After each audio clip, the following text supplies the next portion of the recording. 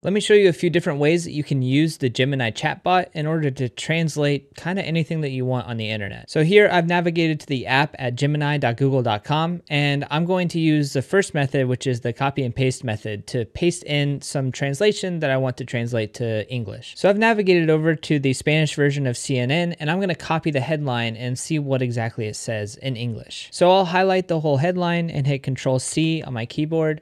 Then I'll go back to Gemini, and here I need to ask it to translate this into English. So what I'm doing here is I'm starting by saying translate the following into English. Otherwise, the Gemini has no idea what I want it to do. It's just pasting in a headline. It doesn't know that I actually want it translated. Then I put a comma and then quotation marks, and then I'm going to paste in that headline in between the quotation marks. So I'll hit Control V on my keyboard to paste that in, and then I'll hit Enter, and then it just translates the headline for me. So you can see it says Brazil will open the OPEC Plus group, which is made up of the world's leading oil exporting countries. Sounds riveting to me, I guess. I don't know, not really. But we can continue doing this with the entire article if we want. Here I just copied the headline, but if I scroll down, this is a long article here. I can select the whole thing and then right click and hit copy, go back to Gemini, put in our same prompt with the quotation marks, and then paste in between the quotation marks. Now I'll hit enter, and it's going through its process of actually translating the whole thing. What's nice is it's a long article, but it's only showing what I've inputted in this small little box. We have to expand it in order to see the whole article. For some reason, it responded to me in Spanish. I'm not really sure why, but it's saying clear, here's the translation in English of the text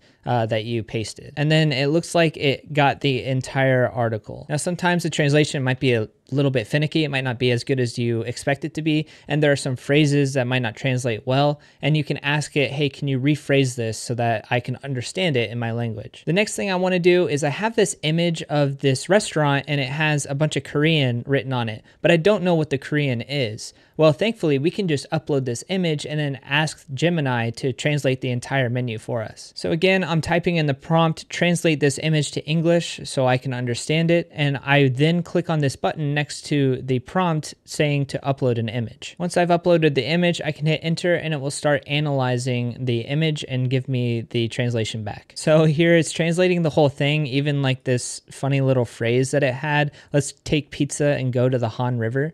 I don't know, it must be specific for this restaurant. Anyways, if we scroll down, we can see what the pizzas are, and they're in order from what they're listed. So the first one was pepperoni, the second one is garlic bulgogi, or bulgogi is a Korean marinated beef dish. Interesting. And it translated every single one of these pizzas. It even translated the abbreviations for like large and regular sized. So that is how you can translate pretty much anything on the internet, including images, inside of the Gemini chatbot app.